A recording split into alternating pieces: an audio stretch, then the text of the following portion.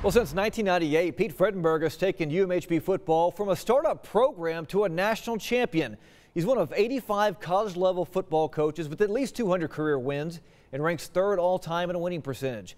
However, you're not going to see him on the sidelines anytime soon. As we told you earlier in the show, Coach has been suspended 3 months without pay and for the first 3 games of the 2018 season for NCAA rule violations. The university also identified possible secondary violations outside the football program, which is being reviewed by the NCAA. Defensive coordinator Larry Harmon will serve as interim head coach.